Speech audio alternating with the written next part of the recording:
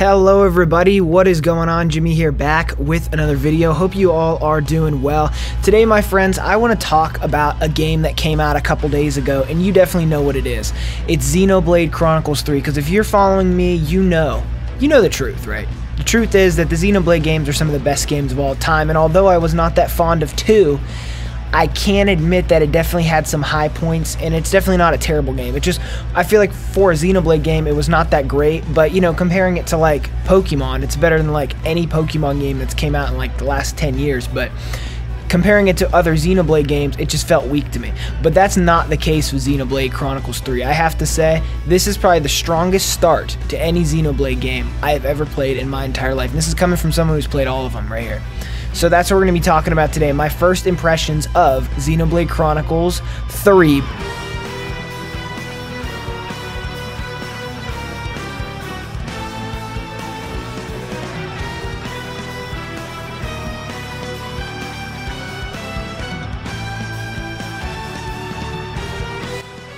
I just wanted to get my annoying voice off of the video for 1 second and just let you hear how great Xenoblade Chronicles 3 soundtrack really is.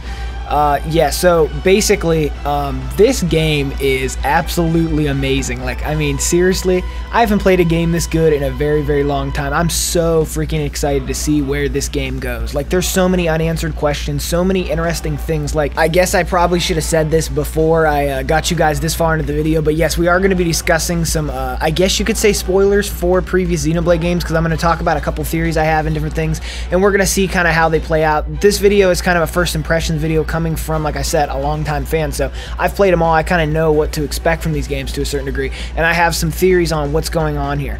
First of all, I think something's going on with Noah's blade. There's no way it looks that close to the Monardo. Something's going on there, and I'm not exactly sure what it is, and I honestly would love to see what ends up happening with that, because I feel like, especially because on the DLC little image that they released, it shows Shulk's blade, the real Monardo, and then it shows, you know, the other blades and different things of the other protagonists, and it just really makes me feel like, is Shulk somehow connected to Noah? Like, you know, obviously if you experience the ending of Xenoblade Chronicles 1, I'm not going to explain what happens there because that's way too far into spoilers, but basically there's certain things that lead me to believe that I don't even know if that's even possible.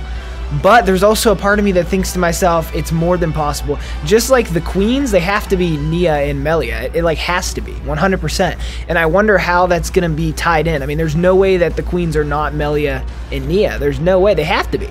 I mean, they have to be. Their designs, their everything about it, it's like a one-to-one. It just looks like a revamp. It just looks like some kind of a time period in the future almost. So I don't understand what's going on with that either. But I do understand one thing.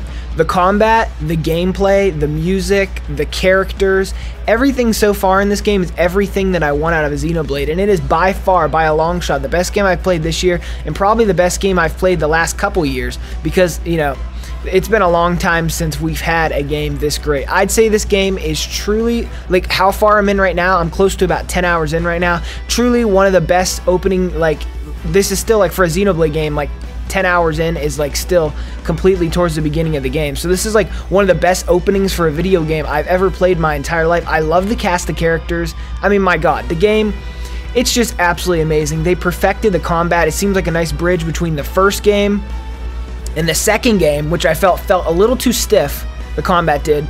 They kind of did a good point in kind of making it feel fluid, yet also retaining that stiffness, but not to a degree that it's like too stiff, if you know what I'm saying.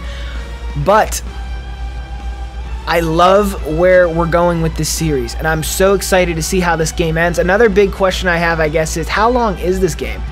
Is this game a 70-hour game? Is it a 100-hour game, or is it only 50 hours? You know what I'm saying? Like, people on How Long to Beat have beaten it in 50-some hours. I already checked, but the thing is, that's not very accurate because a lot of people speedrun it, so we have to wait longer for How Long to Beat to get more accurate as more people input, you know, their time frames on there. I'll be sure to put mine on there. But yeah, I think the thing is this, it's very, very simple to me. I think this game's going to be like at least 70 hours. If, you know, people are getting it done real fast in 50, I'm assuming it's going to be at least 70 to 100.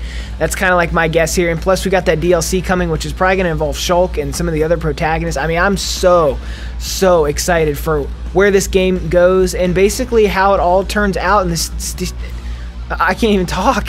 how it all turns out for Noah and the rest of the team. I'm a big fan of Noah as a protagonist. I think he does a good job of being, you know, a better version of what I think they were trying to do with Rex. Not saying Rex was a horrible protagonist, but he really was not a very great one either. He felt too much like a child, and even though Noah's like, I think supposed to be like 10 years old, I don't know, maybe if they age differently from like Rex and them, because Rex was younger looking for sure, but the thing is he was older than 10. It's been confirmed that Rex was actually supposed to be 15 years old. And I think the reason why Noah and the rest of this team seem so much older is because they're like, you know, not like normal like people. They're made in different things, so I think it's a totally different process, and that means that their aging is a totally different process from previous Xenoblade protagonists and how they would age in different things, because Noah looks to be much older than 10 years old, and obviously you can tell he's not 10 years old. He's probably closer to 10 years old in the flashbacks, so as you can see, that's definitely not 100% something that we understand just yet. It'll be exciting to see if they go into more of that detail, and it'll also be exciting to see, does our cast of characters die off? Do they go to their homecoming and do they all die? Or are they now seriously sticking to their guns and not ever going back, and they're going to try to fight for the greater good? We're going to see how this story goes, because I have a strange feeling that a few of them are going to be loyal to their colonies, even though their colonies have now actually turned their backs on them, which is a crazy plot twist that I was not expecting, and I really, really, really enjoyed that little stunt they pulled there. I thought that was really cool. Did not expect that to happen. I thought we'd be doing missions for the colonies like literally the entire game. I did not think for 1 second we weren't going to be doing that.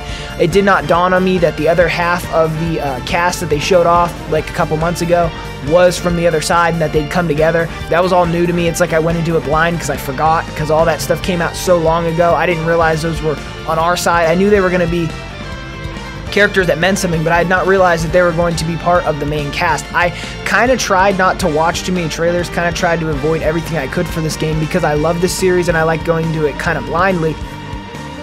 So that's kind of why it was such a shock to me when, like, you know, half this other team joins up on our team, and the whole combination of people to make like those giant machine looking beings, that was really interesting. Kind of derpy, but also really, really cool, if that makes sense.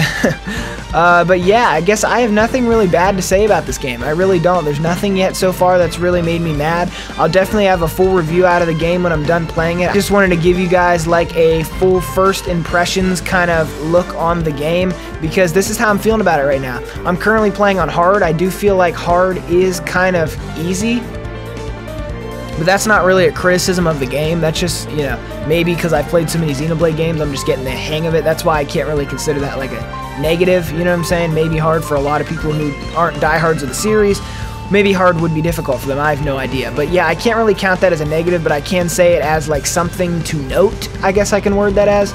But yeah, everybody, that's basically all I got for you all in this video. I hope you enjoyed it. Thank you so much for watching again, and as always, Jimmy out of here.